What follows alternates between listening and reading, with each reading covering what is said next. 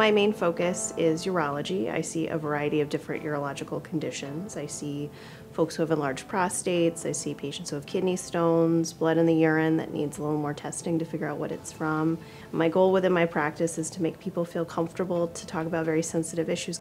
I just love the variety of different ways that we can intervene for different medical conditions. It can be something where it's a large, complex robotic surgery. It can be something endourologic where we take a camera, go in through natural openings in the body and don't have to make any cuts. So one of the things that I treat is kidney stones, and it's something that affects millions of Americans, and it's something that's becoming more and more common as time goes by. And it's a very scary process to have a kidney stone and to pass a kidney stone. And so one of my goals as a urologist and an endourologist is to help walk people through that journey and help them find a treatment plan that works for them to deal with their stones, make sure they're comfortable, make sure that everything's being managed, and give them a better sense of why they're making the stones and what we can do to help minimize recurrence.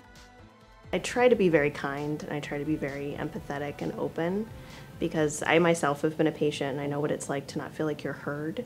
And I just want to make sure that people feel comfortable to be able to bring any issues up when we're talking at the bedside.